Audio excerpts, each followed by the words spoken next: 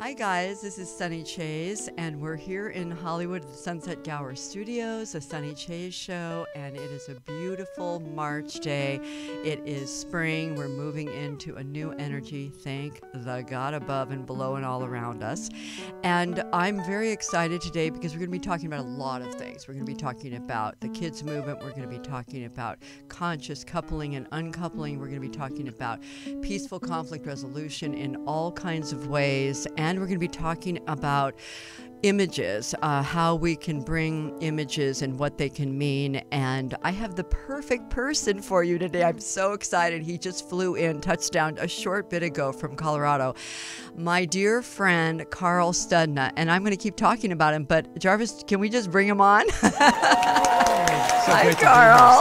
Oh my God, I hope do we have applause? Thank you. Because I can feel it everywhere. I just want to make sure it's thundering from the rooftops. So, Carl, I am so excited that you're here. Oh, it's so wonderful to be here with you. It's been a little bit in the planning because you're a busy, busy cat jumping around. And I just want to tell people a little bit about you. I sort of brought you right on because I want people to see your beautiful face and not just look at me. But Carl has been a person who has photographed people all over the world, inside, outside of some of the most delicate places. And I was thinking about that when I introduce you, Carl, or when I talk about you, I talk about Carl is like National Geographic, but much more sensitive and much more reverent. And so we're going to actually talk about National Geographic a little bit today, but I just want to bring you on, and there's so many things to talk about. So, hi. Hi, Sunny. Welcome to LA. Thank you. I always love coming. I grew up here, as you know. Yes, yes. Yeah. And so the first thing I want to talk about, I just kind of want to get right to it, is your new book. I want to talk about Evolution of Loving. Yes. I had to actually look at the title because I know it, but it's just so beautiful. Putting that together, the words Evolution of Loving is not, you just don't always hear that. So no, you don't. So my tongue did not immediately go there. So, but I will let your tongue go there. Okay. So, yeah, and the reason it's called Evolution of Loving is for a few reasons. One, it was important to me to have in the title that love is always evolving. It's never stagnant. And loving rather than love, because I wanted to really stress that love is a verb. Yay. That love is always in movement. It's always expanding. And it never really maintains the same form. I think the essence and the energy is always true and honest and present. But the form continually is shifting. Yes, and you chose many people, or 8 couples in particular, to be part of the book, and I'm assuming you had others, but you know, one edits in life and gets the, you know, what's cohesive and what makes sense. And to have this concept of really laying out people's, shall I say, raw story, extremely personal, extremely intimate story. Before we talk about that, I want to tell you something that I heard breaking news when I came in today. I was listening to something about National Geographic. I was sort of chatting about that earlier. And they are doing a huge mea culpa. You probably know about this, acknowledging the fact that the magazine over the last 158 years, and certainly in the early part of the 1900s, was very racist, was very, very otherness, I'll use that word, was showing people of color in an absolutely, I mean, we would say now, just obnoxious, I almost want to say. I guess I just did, painful, belittling sort of way. And I love the fact that they're doing a mea culpa and they're really digging in and they're telling the truth about that. The fact that there was so much airtime or visual time spent on people in other parts of the world and having them just really seem like other, it's embarrassing to say it, so I'm having a hard time speaking, less than human even. And meanwhile, really not paying attention to what was going on in the civil rights movement and different things that were happening with people of color around the northern part of our world. And so I just kind of want you to talk to that, being that you are a person of such sensitivity when you go into photographing people.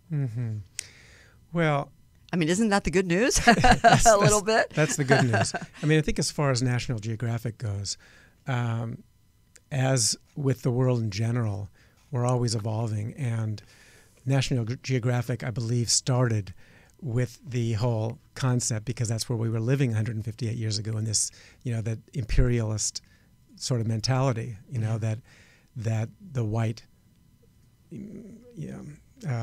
privileged were the ones that were more everything, more sophisticated, more intelligent, all of that. So fortunately, over time, I think it's one of the beautiful things, and you were talking about this, that an intention can start in one way, with them, where perhaps their intention initially was just to show these remote areas of the world that people normally would not see.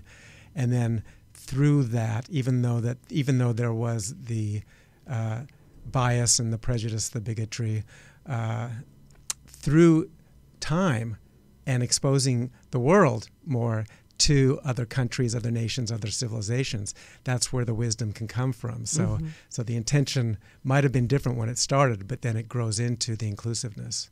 Right, and I think I appreciate you saying that. I also see that it lasted for a really long time as far as National Geographic goes. I mean, it outlasted its relevance in showing people a certain way, sort of like get with the times. And so, and that really informed a lot of people's viewpoint because, for God's sakes, it was in National Geographic. I mean, they didn't flat out say stuff, but just sort of the way they framed things. And so it was like, well, that's just common knowledge, or that's just the way it is in African or Aboriginal areas or nations or communities. So I feel like there's so much cracking open right now. It's sort of amazing. It just feels incredible to me that this at this moment that we live in today in March in 2018 with so much divisiveness going on, that there's also an undercurrent of cleaning up our bleep, bleep, bleep. Yes. So I would love for you to, so thank you for your words about that. And so let's chat about kind of your journey. First with, just how you have taken photos. I mean, I know, you've taken photos of Michael Beckwith and Ricky Bars Beckwith and, Paul McCartney. I mean, just so many people who, and the way you've done it. So that's why I love how you do it. And that's how they let you into their chambers, I'm sure. So what kind of process is that for you? It starts with inspiration. It all stems from what inspires me, and I think that's been the case since I started photography when I was 15. Following the spark, so to speak, and what really ignites me, and people that ignite and inspire me. Same was true with musicians in the 90s, the late 80s through probably the late 90s. I had such a strong focus on photographing different iconic musicians I grew up with because they inspired me. Their music inspired me, their messages. So everything in me felt compelled and drawn to be able to meet them, spend time, photograph them, hang out, get to know them in a certain way. And I think it holds true with most of the things that I do, that I choose to do, is following that golden thread of inspiration. Let us all do that. Let us all breathe that in, shall we, people?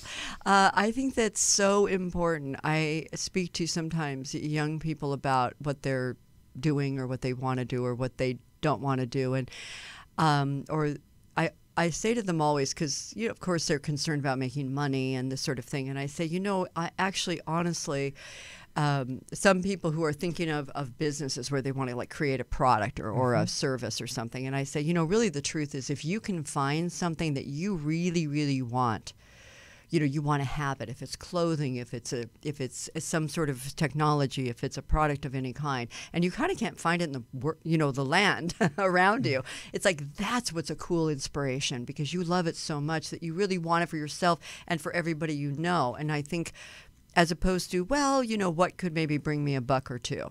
I think, don't you think that that's such a great way to kind of allow our rudder to be absolutely to be ruddered? Yeah, and I believe, and this is how my life has shown this to be true for it whenever I follow what inspires me, it's always linked to contribution as well. Mm-hmm. You know, how I can contribute in a certain way. The book that you referenced, Evolution of Loving, is a perfect example of that, where I began it 25 years ago. And just to talk a little bit about it, please. It started with the idea of photographing couples that are deeply in love, have an authentic, devotional, loving relationship that's growing, where they're both mutually open to growing and expanding in their love and in their communication with each other. And it grew from there, starting with photographs, intimate, beautiful, sepia tone, intimate photographs, to then doing basic interviews with them, asking them questions about how they grow in their love, how do they anchor trust with each other, just some basic questions. And then with some of the couples, it grew to going back and doing further interviews over time. And with some of the older couples, some of the spouses had passed, so then it involved the passing of one of the spouses. With one of the couples, one of their children had passed. I photographed 2 births. So it really became a much broader project than just the initial idea of seeing the love in each other's eyes. Right. Yeah. And so you were inspired originally by a dear friend of yours. Let me see. Oh, I have lovely, lovely notes that I wrote for you also. And so I think that's so important. And again, in the book, I started reading it, and at first, to tell you, I looked and I saw, okay, these people are like, older people naked, like, okay, Carl, what's up here? And then I really read, the stories, and I appreciated your opening up about where you were in relation to something that they were going through. And it either was something that was happening for you at that time, or something that you just remember really being a struggle for you at some point in your life, and so you could really relate, and you lay it out. So I feel like for you guys reading this book, it's not just the photos are beautiful, and that's part of the story, but the actual reading it from the first page to the last page, I think is a really great idea. Yeah, because it really, I did my best to get as much diversity as possible. So it has couples from all ages, different ethnicities, different sexual preferences, and I believe that most people will be able to find in some of these stories something that they can really relate to. And then there's commonalities, that all the couples have. Yeah. Like how do they anchor more deeply in trust within themselves and with each other? It's a huge one. Yeah. And I feel like we've been hearing over and over in the last, I don't even know how many years, let's just say 10 for sure. One cannot love others unless one loves themselves. And, it becomes pat. It becomes sort of, cliche almost. And, of course, you and I both know it's completely true. And yet, how does one do that, and where does one do that? Does one do that before they get in a relationship? Do they sort of navigate, kind of like having 2 feet on running horses at the same time to it, right?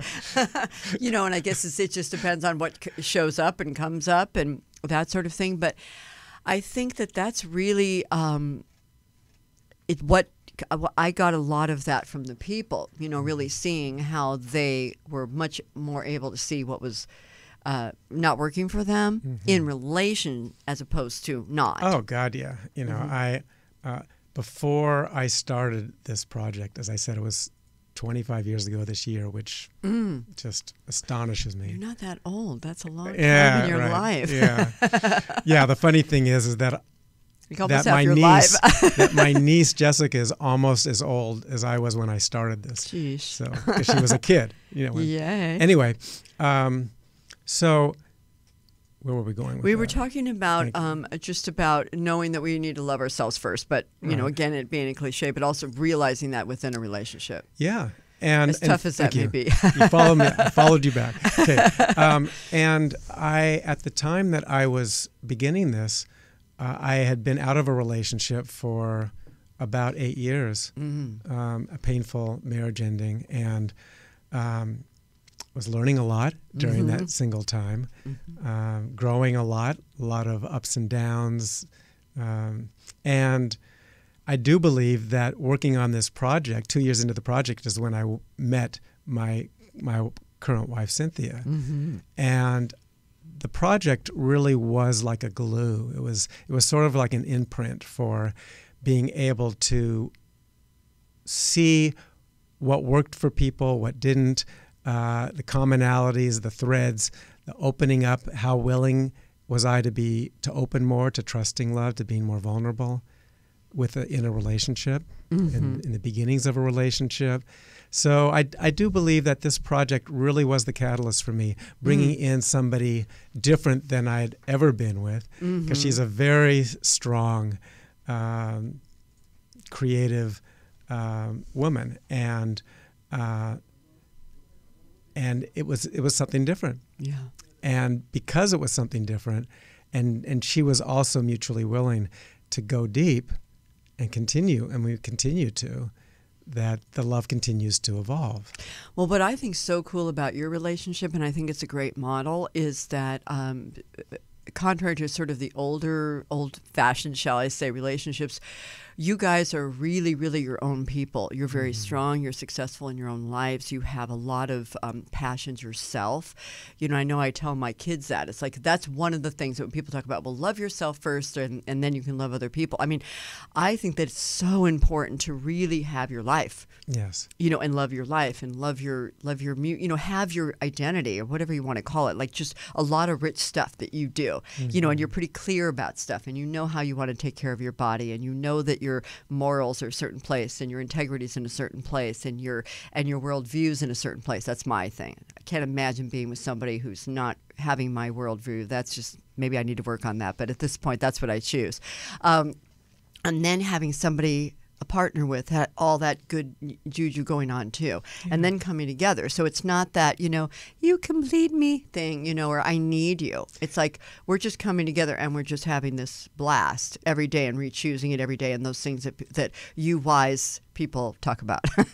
Well, one of the couples in the book, Rick and Susan, they talk about, I mean, he talks as a man about, and he was older at the time. I mean, he was probably in his, well, he's probably in his late 60s at that time.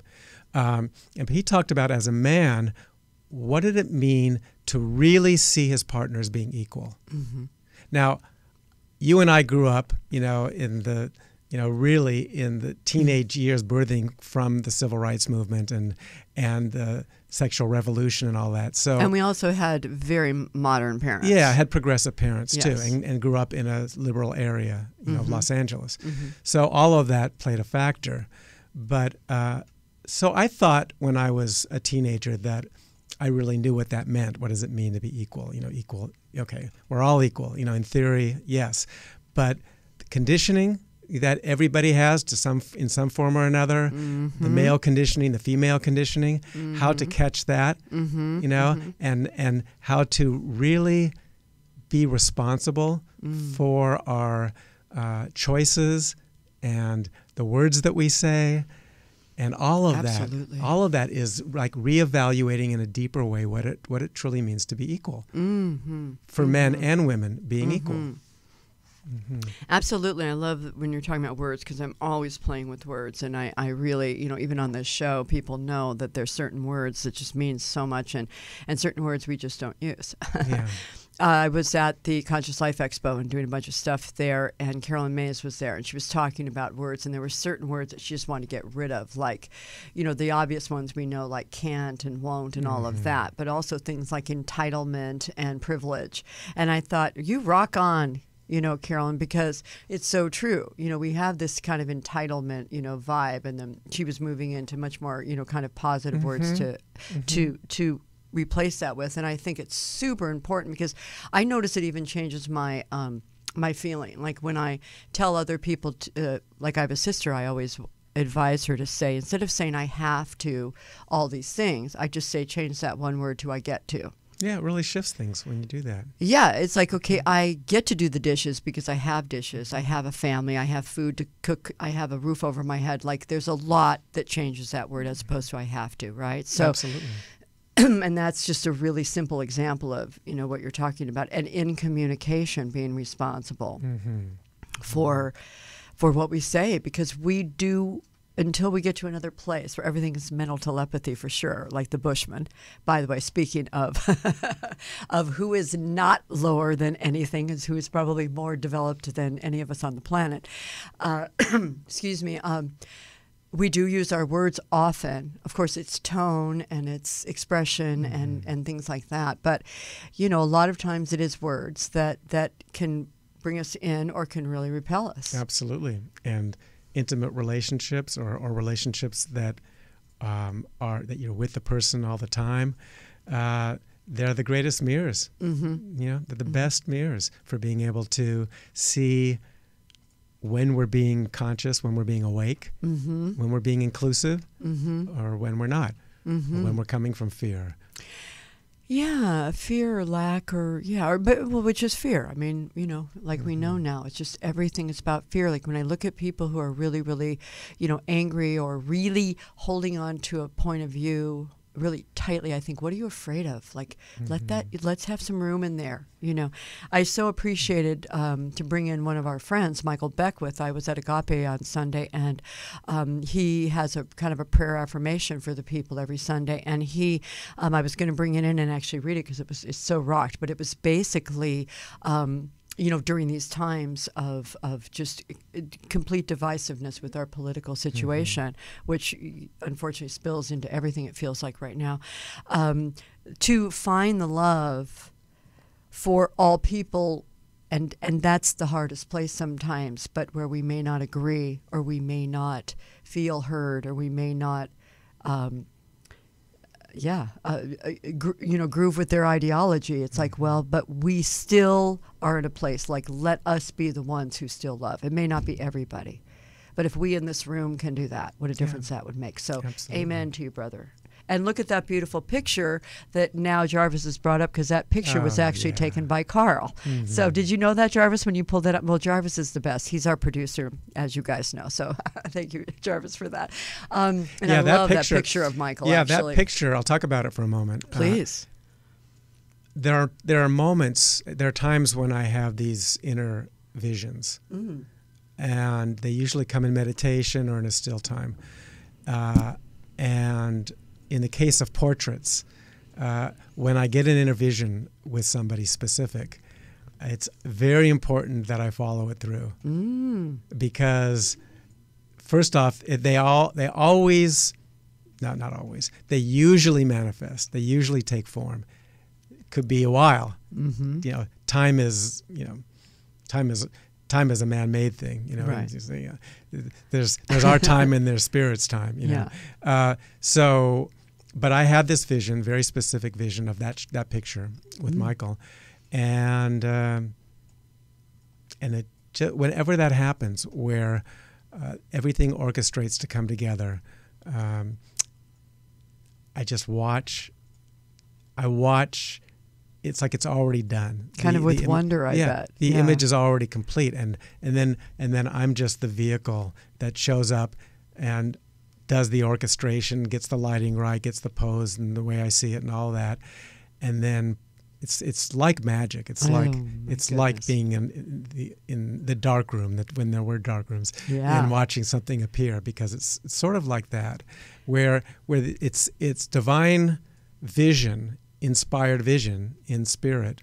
And then it just comes through, and then honoring that. So again, it comes back to that message of how important it's been for me to honor those inner visions when I get them, especially when they're very specific. So it happened with Michael, happened with Deepak Chopra, with this picture of his where he's holding a candle that I shot, and it was a complex shot, and he was patient because it took time. There was several seconds per shot that I was doing to get it to look exactly as it did, but it met that vision. And I just see that that's one of the huge reasons why I'm here, is to listen, to be as dutiful as I can to the inner messages, and as an artist, follow through with those. Just keep saying yes to them. Yes, that's it. Saying yes to it. Oh my gosh, I know about that, and I feel like on this show, or even now, I'm doing some writing for Whole Life Times, and for doing that, I feel like what happens is I get this feeling of a subject that I just feel so strongly that some people may want to know about more deeply.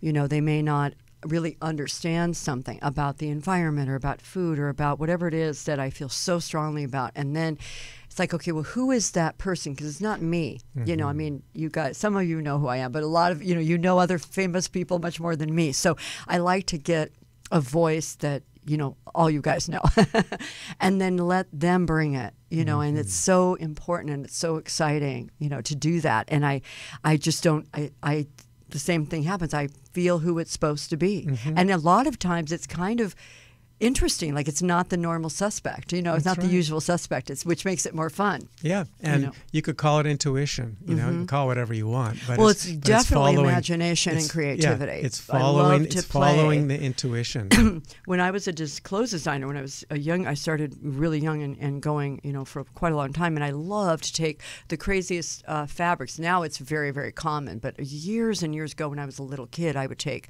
like camo, and put it in bikinis and all these, and I was 13, and that was a long time ago. Or doing denim. My stepmom would make these things for me that were just not anywhere around, and she would just break the Singer sewing machine needles. But it was like, I want a denim skirt. Well, guys, that was not heard of. When I went to school, we couldn't even wear pants to school, so it wasn't about jeans.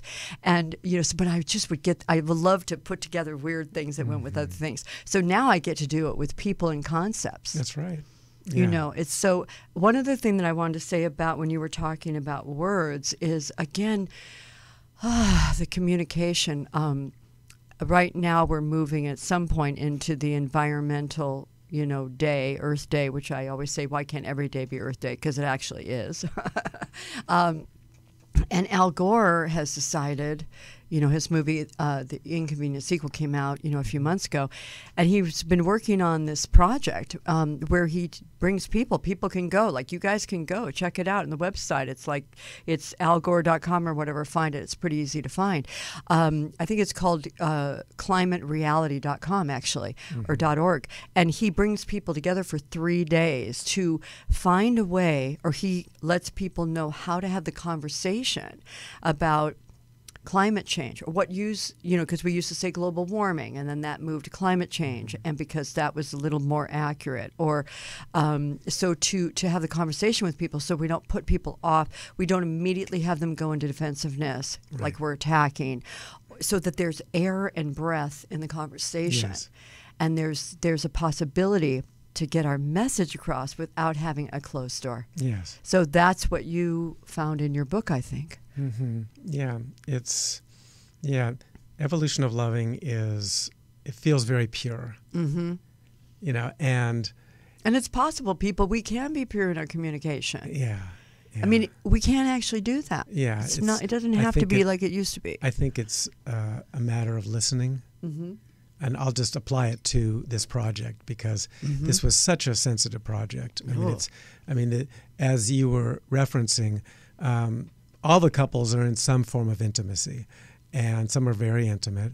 And it was as if going into the holiest of temples, sanctuaries with them, and honoring them in such a deep level of just really blessing their relationship, their love, who they are, and staying in that space while I was photographing them. So when I say pure, I mean the photographs are pure. They're not at all arranged or directed. It's each couple being very authentic with each other so you see in the images so many different feelings, ranging from vulnerability to devotion to passion, all of these different joy, laughter, frivolity. Yeah. A lot of that. I will say there's a lot of frivolity going on. A lot of fun going on. Yeah. Well, one thing that I'd like to say as a compliment to you, and just sort of in the world that we're in right now, as far as understanding. I mean, I think of it having white privilege and then working on the cannabis situation or with formerly incarcerated women, that we're at a time, it feels ancient. I mean, it feels ancient, and yet it's also a really possible now, a now, with honoring.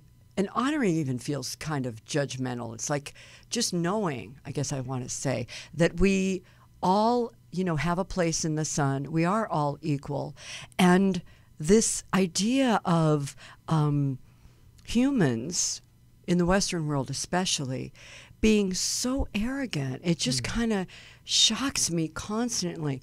Working in the environmental world for so many years and listening to the way people do that, and again it goes to the words, it goes to how we phrase things, but it's like, oh no, people like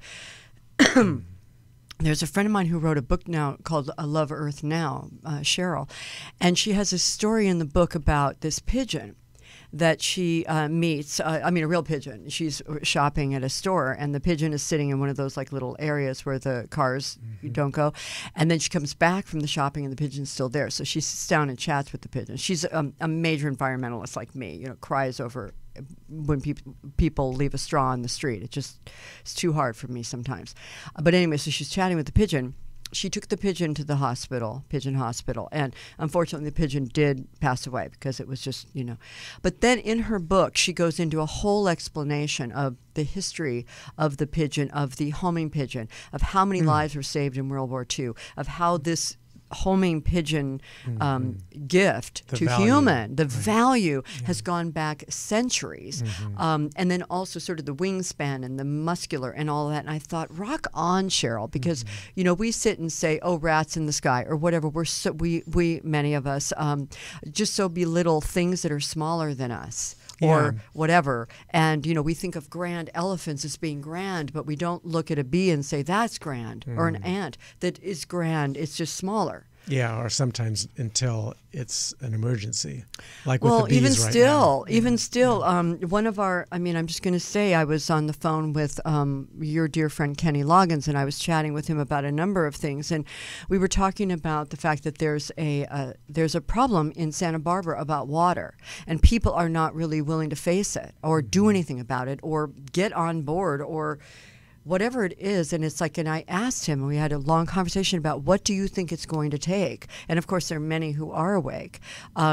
He calls it a spiritual crisis that we're in, that's where we are, and that it's really not that's what it is. So I feel like kind of telling the truth about that and realizing that is what it is, that we do have this still prejudice and this still disconnect, this still listening to Dr. Bruce and Lipton and knowing, yes, we're all one, and yet, am I really the same as you? Am I really the same as that tree? Am I really the same as that rat that's running around? Or whatever? It's such an interesting topic. Yes, because but it's hard for me to because feel it all the time. I think what I continue to learn the older I get is that life is just full of paradox. There's just there we go. There's just paradox in everything, and there we go. So yes, we're all one, and we're all diverse. And I see that what is calling us right now as a people in our country and in the world is a greater recognition that not only that we're all one, but embracing the wisdom and the diversity of each culture, of each person, because it's in the diversity that comes greater knowledge, comes greater wisdom. It's like that's why we don't mate with our first cousins or close siblings, because there needs to be the diversity. Exactly. And it seems that we're continuing to require greater chaos in order to continue to wake up more. Well, yeah, and I think that's true. And I also like, and I hope it happens more and more, the desire for true knowledge. We talk a lot now in the last year about fake news and false news, and fake news is what it is. I realize doing what I do that I love to really read and get deeper. I just love that. And so, and I've studied a lot about the Constitution. I've had different constitutional, major cats on this show. And so I have to do my, homework to prepare for them.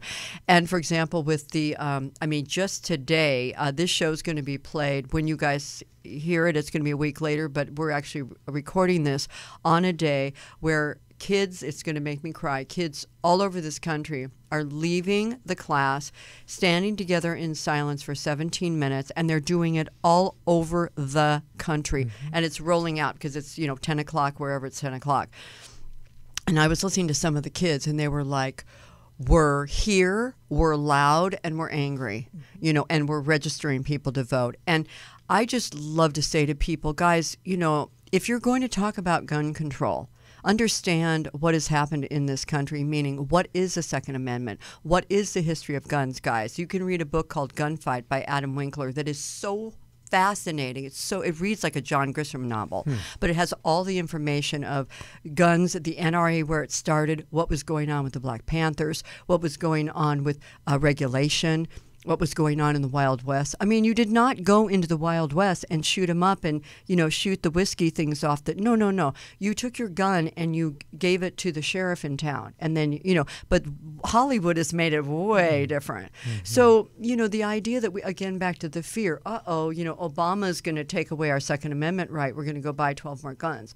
It's like, calm down, people. Well, there's the reaction that's happening, and all know your stuff, peeps. Right. Like, know your stuff. That's what I want to say. Yeah. All I ever want to say. Know your stuff. And for me too.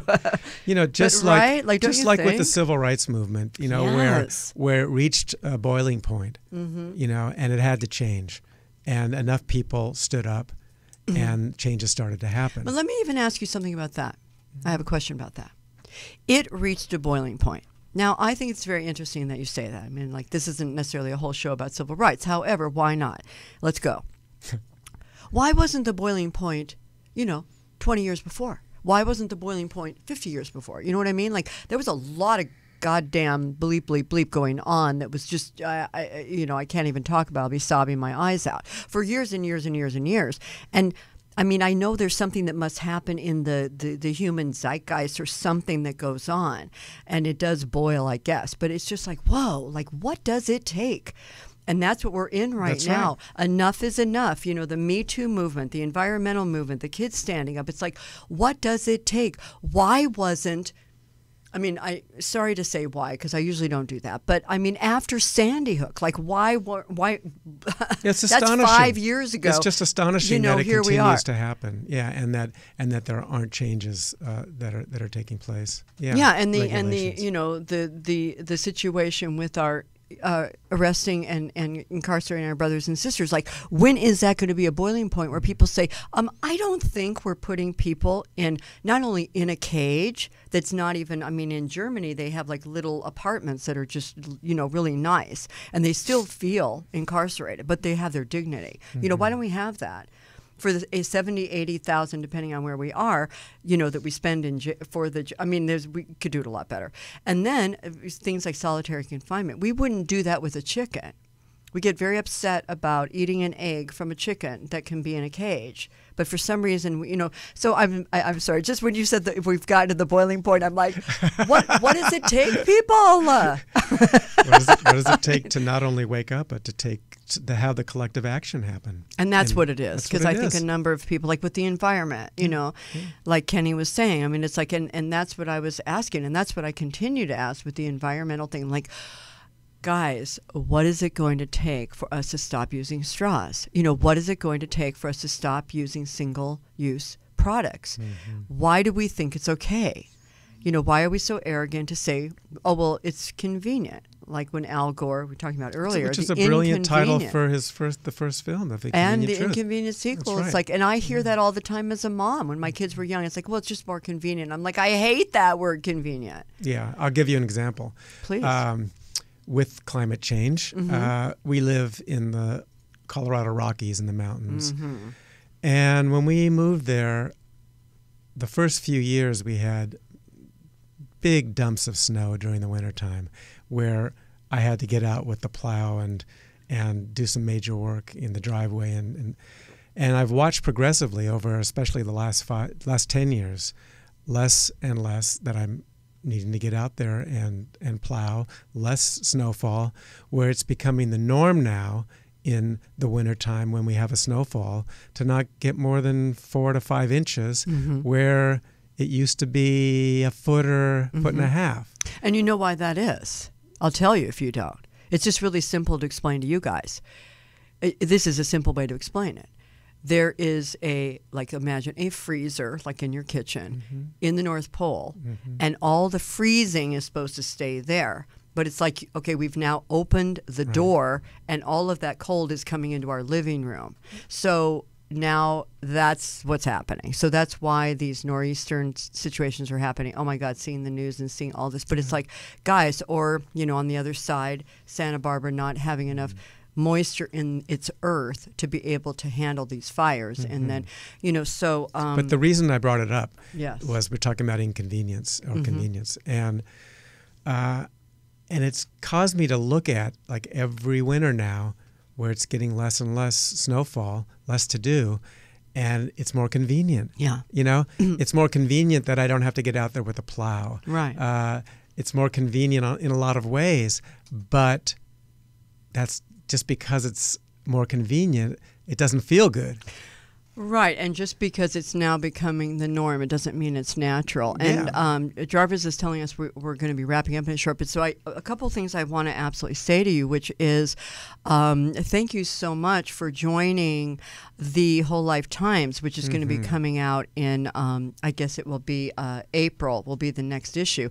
And you're doing, and this is the reason that I invited you to do it, because I feel like your sensitivity, which I was going to say even more about, so I will know. Being able to be a person who, if it is, you just have so much reverence for whatever it is you're taking a picture of. So when I took you to the editor-in-chief, Gina Servati, and said, can we have Carl do a whole art gallery of the whole magazine? And I said, because I so trust Carl's voice in his image, his heart in the image, that whatever he gives us is going to be sacred. It's not going to be taking advantage of any nature of any kind. And so I feel comfortable and safe to offer, makes me cry, Carl, to you, so we can offer this to you guys. And so that's what I feel so important about. So anyway, thank you. Oh, you're so welcome. It's just, it's a big deal. Oh, thank you. I loved gathering pictures together for that issue. And, oh my God. And it was a great process for me, because it was, as I'm looking at each image and choosing them to put in this folder, I was going more deeply into the reverence of how beautiful and appreciative that I am for the natural beauty that still does exist in this world, and how important it is for us to do what we can to maintain it. Yes, and I don't know if Jarvis probably wouldn't be able to find, but we'll see it next time. The vision that's going to be the cover. It's so edgy and cool, So I love it because it's people within a tree, and I want to make sure that we get to everything. So we have just a couple more minutes. I want to make sure that we really talk about everything. So is there anything else that I want to make sure that you speak about? There's so many things I wrote down that are quotes from the book and stuff like that. So, guys, I definitely want you to go and check it out. And I understand there is cause for celebration. Let us clink our glasses as you tell us about how the book is doing. We're actually in the studio together, even though it may not look like it. I don't know. Yeah, I know. It kind of looks like two separate screens, but we are really looking at each other. Yeah. So tell us the good news. Well, the launch date for Evolution of Loving was last Tuesday, and on that date, due to many dear friends and colleagues that came forward and really helped to support it, it hit number 1 in all 3 Amazon categories. Woohoo! So, and that's really a great thing, not just because it's nice to be number 1, but it's great because it helps to be able to get greater distribution for the project, to get it out internationally. Yes. Because my greatest vision with this book is that it really reach millions of people across the world and open hearts and help to heal any areas where our hearts are closed so that we can open more fully to really understanding and deepening in what trust is.